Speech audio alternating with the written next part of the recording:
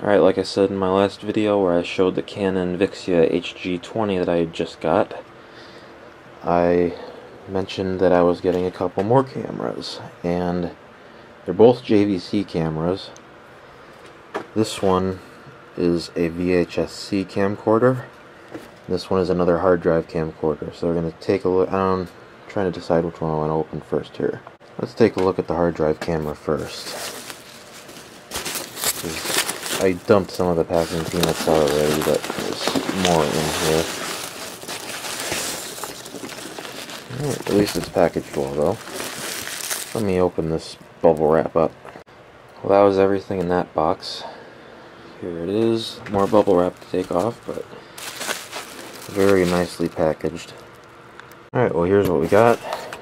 Got a remote control. The Canon that I got yesterday has remote control as well. The charger. And there's the connector on the end of it. That looks... I don't know if that's the same as the other JVCs. Yeah, this is definitely a different connector than the other two JVCs that I have. Got a nice HDMI cable and a mini USB to regular USB cable. Hook it up to the computer. And here is the camcorder. It is a hard drive camcorder just like the Canon that I'm using right now. Has an external microphone input and has a video light, which is nice. Looks like the lens cover is manual. Yep, the switch is on the bottom right here. Stereo microphone on the top. CMOS sensor just like the Canon that I'm using right now. Zoom, still picture, record button. Wonder how good the battery is still. I think this is about a 13-year-old camera at this point. I'll find out. Composite video and audio out as component as well. HDMI and DC in. Let's see right here. This is a flap. This is where the USB is on the front. It's kind of interesting. This is a 40 gigabyte hard drive in this camera, and it's got a micro SD card slot as well. Made in Japan. Sorry if I'm shaking. Been kind of shaky lately for some reason. But, yep. Here's the model number, GZ-HD10U.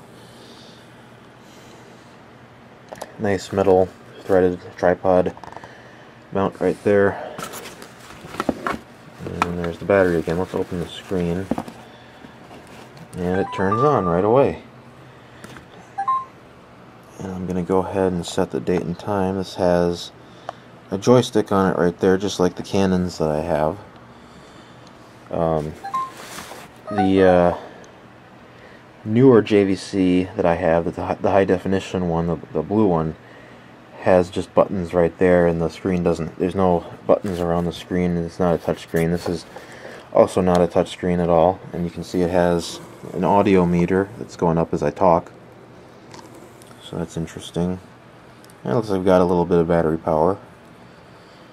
And 5 hours and 13 minutes of record time on that hard drive. That's pretty similar to what the Canon has. And that's of course on the current video setting. We'll see what else it has. This one is kind of unique because it's not 1920 by 1080. It's 1440 by 1080, which you would think would be a 4:3 aspect ratio, but it is 16 by 9, and that's because the pixels are elongated. They're basically rectangular shaped. That fills it to a 16 by 9 aspect ratio. So that's pretty interesting. There's the buttons on the display panel. And I believe the push button should turn on the video light. Actually, that turns on manual mode. I'll have to figure out how to turn on the video light on this. I got some buttons there.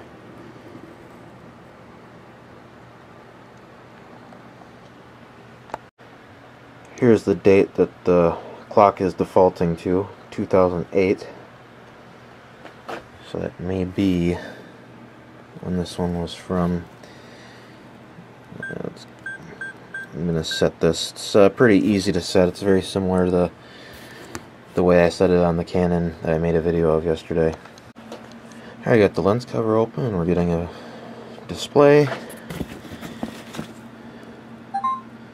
The clock is set properly now, so that's good. And XP is the highest video quality you can get with this, so I'll show you that right now. Yeah, we're on XP.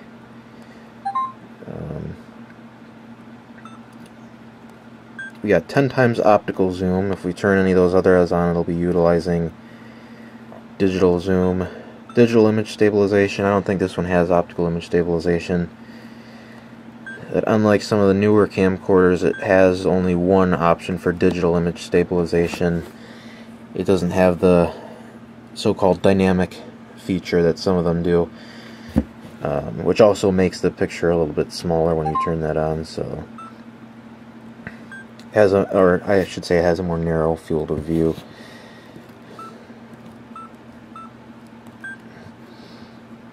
Pretty easy to navigate through the menu. Turn demo mode off.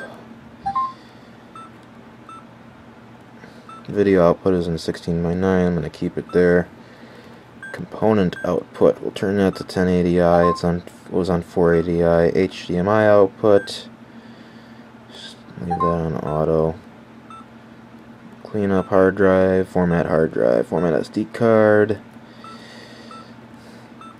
Remote, leave the operation sound on, I guess, and then we got a factory reset and a quick restart setting. I'll leave that on. I think for the quick restart, it just when you close the screen, it just goes to sleep. It doesn't completely shut down right away. Yep. So that's the menu.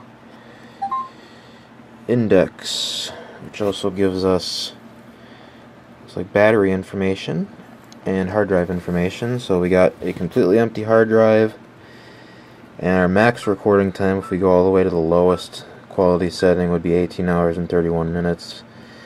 Mid-range is 7 hours and 24 minutes, and high quality is 5 hours and 13 minutes, which is where I'm going to keep it. Okay. Now I'm trying to figure out where the we got some more battery information. If we press that again, that's our current charge. We got about 30 minutes of time. And try and figure out where the button is for the light. Alright, so to turn the light on, kind of hard to see. There we go, that's better. You turn the joystick over here to the left, and as you can see, the light is now on. And if you do that again, it goes to auto. Kind of hard to see. There we go. Now it's on auto, and then there we go. It's off again. And we can switch to manual mode if we put the joystick to the right. Focus settings on the bottom, and then looks like for the top we got, I think that's going to be either exposure or white balance. Correct me if I'm wrong.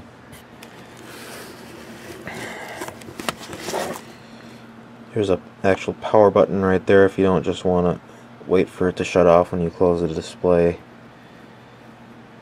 And to switch between video and still image, we turn that switch. And this one does record still images in 16:9 if you want it to. It's got obviously a lot of capacity for photos right now. And we can change that to fine and standard. I'm just going to leave it on fine. Image size, we got 1920 by 1080, 640 by 480, and 1440 by 1080. I'm just going to leave it where it is. 10 times optical zoom, if I didn't mention that already, and that looks like the zoom is working nicely. So let's go back to video mode. Yep, everything is working well. So I'm going to just take a look under this cover right here and see the ports. Sorry, it's dark. I'm not getting very consistent lighting here. There's our HDMI, that's some sort of weird component port that I've never seen, and our composite video and audio on the top. Just got an accessory shoe on the top. As you can see, this cover just pops off, and let's go to playback and see. Right. So we got nothing on there right now. That's the playback button right there. Delete button. This is the switch between auto and manual modes. Quick review. And looks like this toggles something when it's in manual mode. And then the power button again. So I'm going to switch over to this camera and record with it. Here's a view from the front.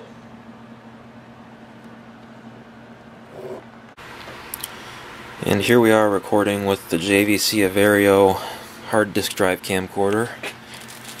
This is the camera I was just using. It's the Canon Vixia HG20 with the hard drive and the camera flash.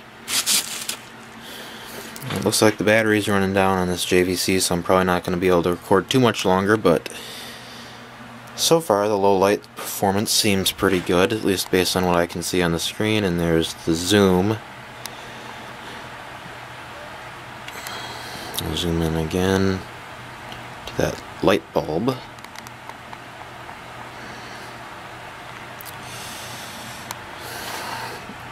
Zoom in on the VCR.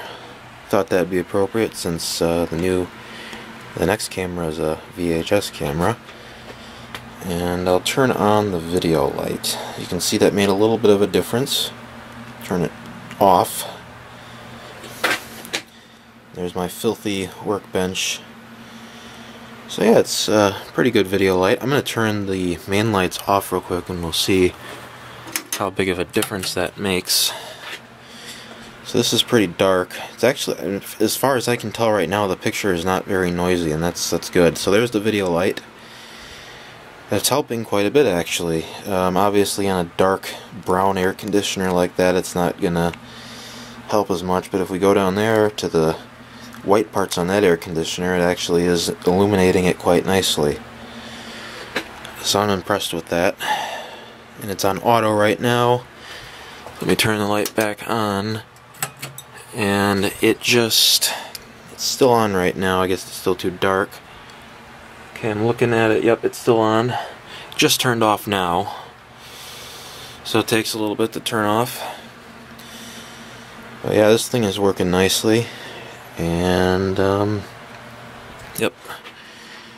We'll charge this up, and then I'm going to go back to that one, and we're going to unbox this VHS camcorder. I'm really excited to see that one.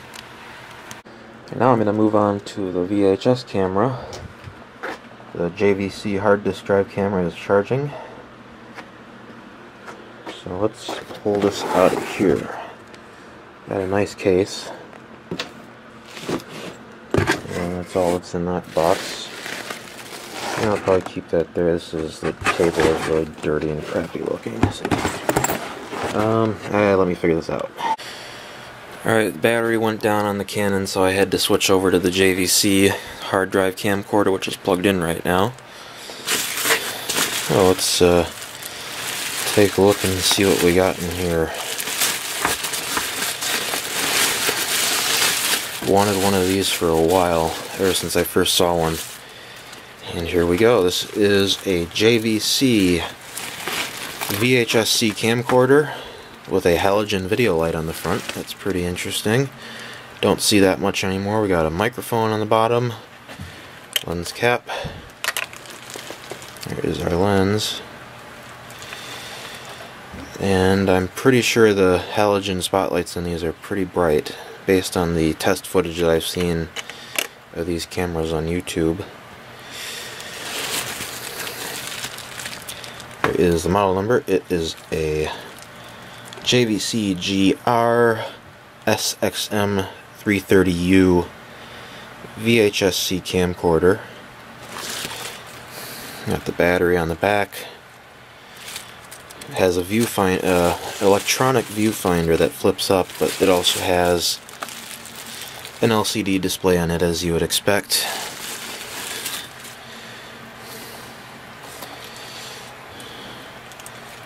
A battery release switch.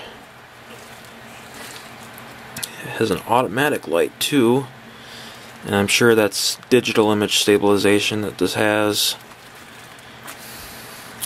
Let's take a look at our information we got on the stickers. Pretty sure this has a CCD image sensor. SVHS quality on VHS cassette. Professional digital picture technology. That's not sure what that means, but time-based corrector and color noise reduction. It's got a TFT LCD display,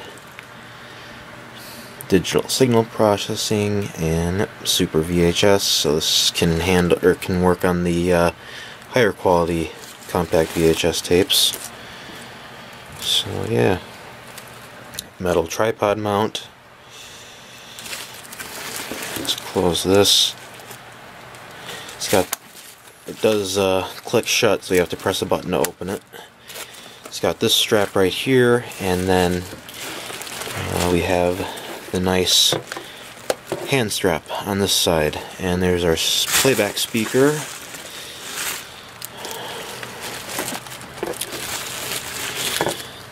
This thing is pretty cool. 400 times digital zoom, and it does have optical zoom, although I'm not exactly sure how much it is.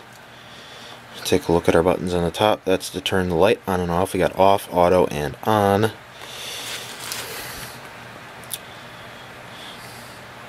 And we got some like digital effects. Yep. Night Alive, which is sort of like a night mode. It's not like Sony Night Shot, it's different. I think it just changes the shutter speed. We'll find out exactly what that does. And we got the eject button for the tape, and we have stop button, rewind, play, pause, and fast forward buttons for the tape. Got a roller wheel, which I guess is to navigate through the menu, as it says right there, and that's probably to change brightness. Got a snapshot button for taking still images. Stabilizer button for probably the digital image stabilization, and a volume switch so you can change the volume.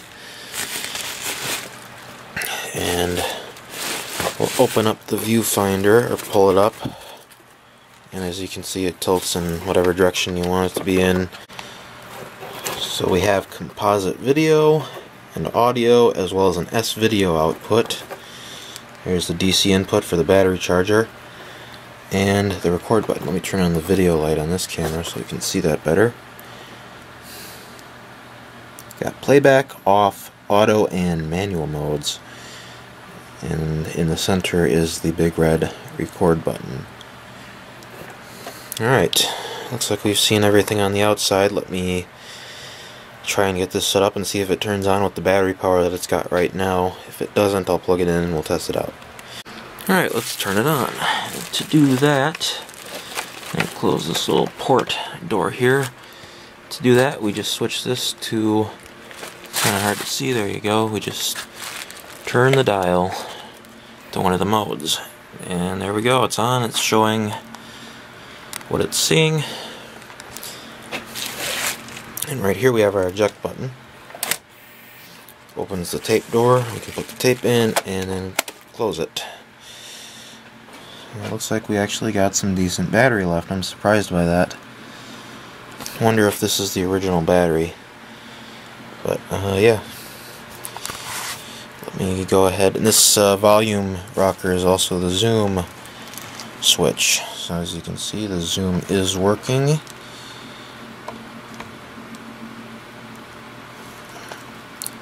Not sure how much of that is optical zoom and how much of it's digital zoom, but it definitely does have optical zoom, as you can see. Alright, let's turn the light on and see how that works.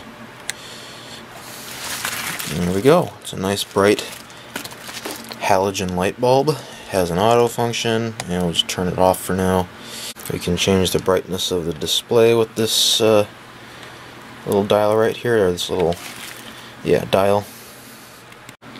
There's some more information about the, or another, not really more information, but another sticker that mentions the Night Alive thing. And the viewfinder has adjustments on it for focusing it. To switch to the electronic viewfinder, which is on right now, as you can see, you just close the screen with it still on, and it switches over to that. Now here's the button to turn on the digital image stabilization, and when I do that, it's kind of hard to see, but the field of view gets a little bit more narrow. So that's pretty much how it is on most camcorders with digital image stabilization, at least the ones that I've had experience with. Now I do want to adjust the date, but I'm not able to get into the menu. I think you're supposed to be able to press this dial in and it should go to the menu, but it doesn't for some reason. So I'm going to have to figure that out. I don't think there's any menu button on the remote. I don't think so. So I'm going to have to figure out what's going on with that. And I'm going to put the tape in, and we'll see how this works. I don't have a capture card yet, so it's going to be a little bit of a delay before I'm able to put the footage from this on the computer, but I'm going to start recording with it, and we'll test out some of the functions. The Night Alive thing is either off or auto. Right now I just turned it off again, and yeah. So let's go ahead and put the tape in and test this out. Got the wrapper off of it. Comes in a case.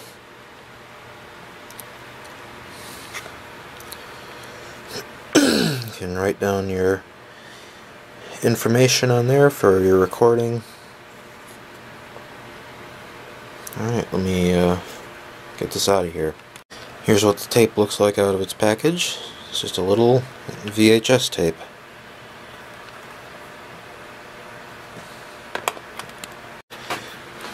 I've never used one of these before, but I'm going to open up the tape drawer and put this in. Alright, I went ahead and plugged the charger into the camera. Still had some battery life left, but I don't want it to go down. So I got the tape in there. I'm pretty sure it's in there the right way. Let me close that. Yep, I'm sure it's in there the right way because it closed. And you can hear it doing something.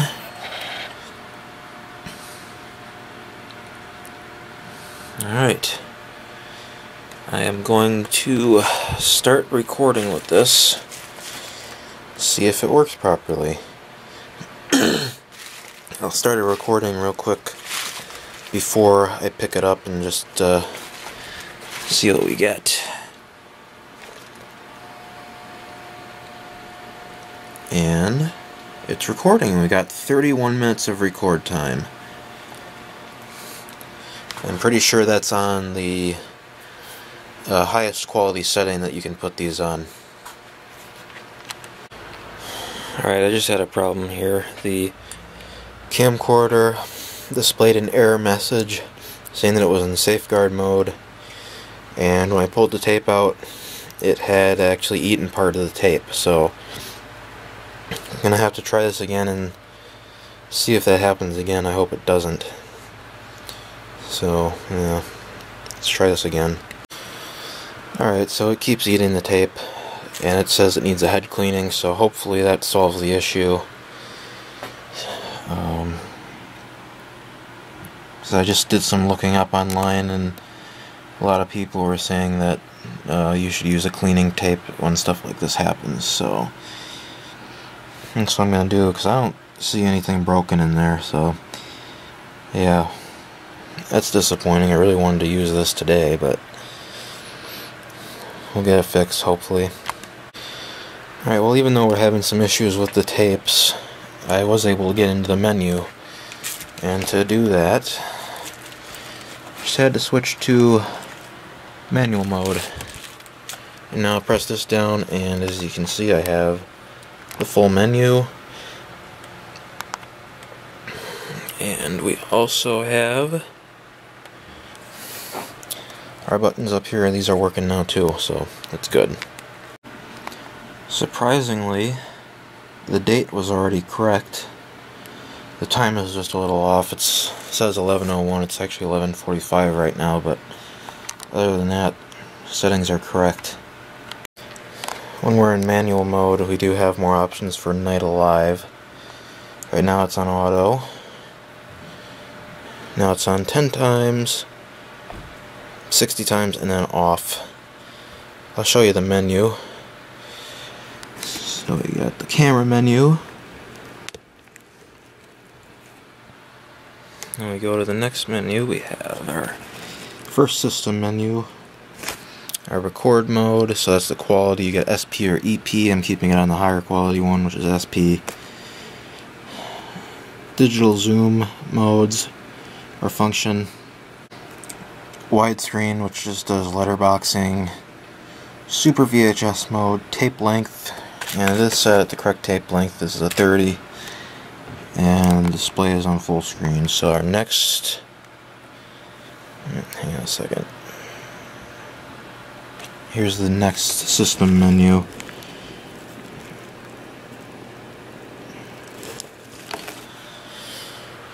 So I'm glad that's working. I can go down to return to get out of that. And the date is displayed, and so is the time. Now I just need to fix the tape eating issue. I turned digital zoom off in the menu, so now we just get optical zoom, and it looks like it goes up to 16 times. Alright, here's a little update. I tried to tape out some more, and unfortunately it kept eating the tape, and yeah, it kind of broke it. So what I'm thinking is that this is just a bad tape, and the take-up spool isn't working properly. Because what's supposed to happen is this only turns in one way when it's not inside of the camcorder. When it is, there's a little thing that pushes on there, and when that pushes in, this thing can turn in either direction. And what I'm thinking is this tape is just screwed up, and that's not working properly. So I'm going to order some more tapes and try it out. And another thing that supports that theory is the fact I talked to the guy who I got this from, and he said it was working fine with the tapes that he tried it with. So I'm pretty sure it's just this tape, which I mean is kind of weird because it's an actual JVC tape. You'd think it would work just fine in a JVC camcorder, but you know, anything is possible. So gonna get some new tapes, and I think it'll work just fine at that point. It records fine. I mean, it recorded a little bit of video on, you know, what I had recorded, and I was able to watch it before the tape got all bunched up and it just stopped playing. But other than that, everything on this camera works fine. I charged it up. Don't know how long the battery is gonna last on this thing, but did find out it's a nickel cadmium battery, which is typical for something from this time period. I'm pretty sure this is from like 2000 or something like that. And yeah, everything else on the camera works just fine, so I guess I could turn it on again. Let's see here. There we go, we're on. And got a picture. The zoom works nicely, autofocus works nicely. So everything on this camera is working fine. It's just what I'm hoping was just a bad tape.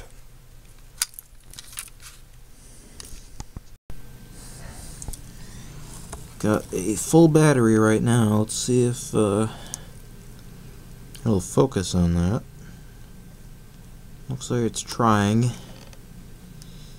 I'm using my Samsung waterproof mini camcorder right now, and the autofocus isn't always the best, so you really can't see much of anything in there. But I looked in there with a flashlight and everything looks, perfectly fine. Nothing's missing, nothing's broken, so pretty sure it was just that tape. Close that. Yeah, I'm looking forward to getting my new tapes so I can test this thing out. Just want to take another look at the tape. This right here is the take-up spool where I have my thumb. And like I said before, there's something in the camcorder that pushes into this slot right here, which moves the gear up and it allows it to spin in both directions. Because right now, in the position that it's in, it can only go like this. It does not allow it to turn in the other direction, which is obviously necessary for it to work in this camcorder. And there's nothing wrong with the piece that pushes up on that, and the gear that engages with the take-up spool looks fine too. So, like I said before, I'm thinking it's just this tape that's got problems. If I push on this really hard, you can see I can get it to turn in both directions, but it's supposed to have something pushing on it right here as well. So yeah, I'm hoping, really hoping this is just a bad tape, because it actually ate it several times and I was able to get it out, but last time it just snapped. As you can see, it was kind of chewing it up in another spot. Let's see how the autofocus on this Samsung camcorder works.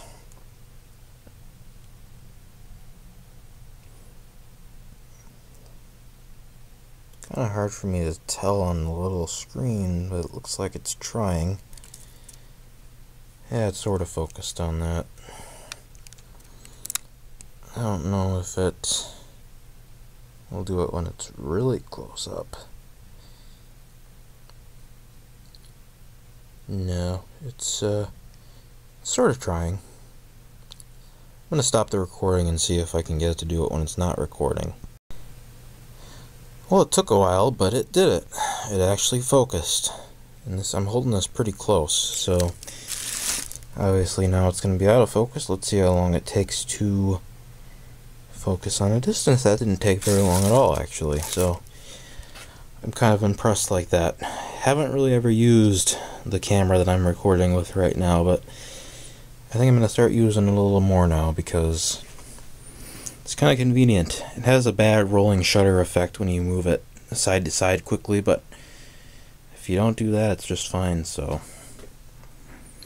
yep. Alright, here's another little test of the Samsung camcorder. This is a Samsung HMX W300 waterproof and shockproof camcorder. I'm going to start this ceiling fan up and see how it looks when it's filming something like that. See if the rolling shutter effect causes any problems with this.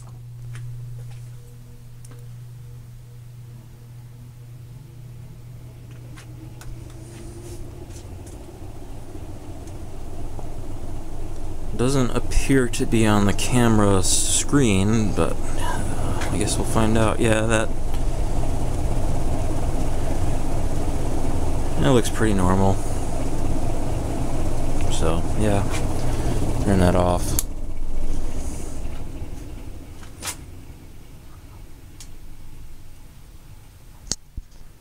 And this only has this digital zoom. There's the digital zoom all the way in.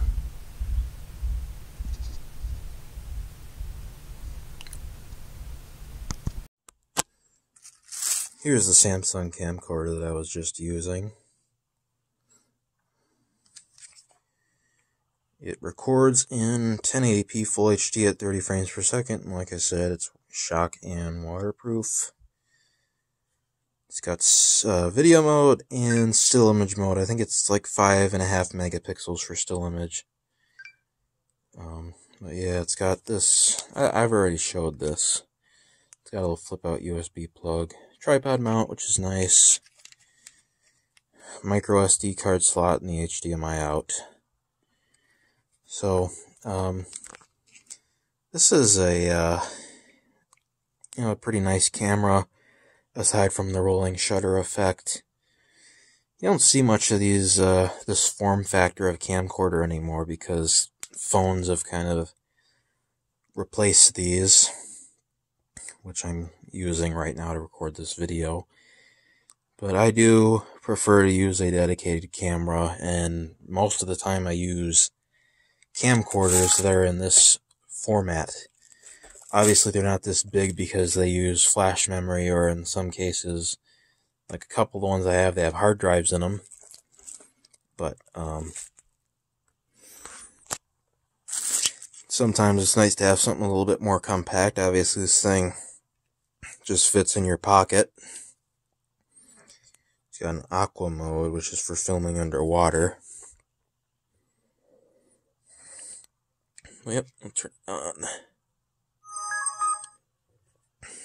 And there you go. And this one does have stereo microphones. And the video quality on this is just fine if you're in decent lighting, and like I said, you don't move it a lot because it has a bad rolling shutter effect if there's a lot of movement. But if you don't do that, it's just fine.